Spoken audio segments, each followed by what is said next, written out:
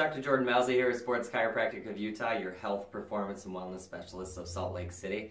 We thank you for joining us for the month of April, where we're going to be launching our Get Your Move On campaign. This is where we're going to take a health condition every single week, and we're going to talk about various exercises and stretches that you can perform on your own to help you, one, prevent or overcome any of these problems. So we're going to start with the bread and butter of what we do, which is the low back. The fact is, 85% of Americans will suffer back pain at least one time in their life throughout their lifetime. Isn't that crazy? 85%. So a majority of us will actually experience this type of low back pain. So it's important for us to realize how we can prevent it and how we can overcome some of these things. So the one thing to realize is that most of our low back pain, or most of the problems that are developed from low back pain, actually come from overuse or repetitive movements and in the improper way.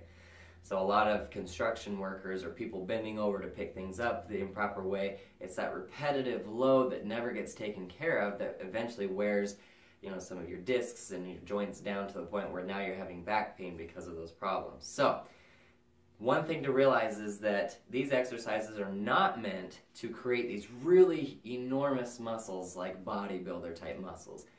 What they're meant to do is actually create more muscular endurance. They're able to withstand a load for a much longer period of time. So we want to train our muscles in an endurance way rather than just for strength to be able to lift a ton of weight. That's really not the most beneficial, because research has shown even that muscular strength has no predictor for preventing problems in the future.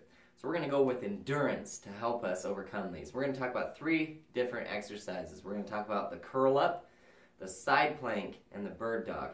In our world, these are known as the big 3 that were named by Dr. Stuart McGill.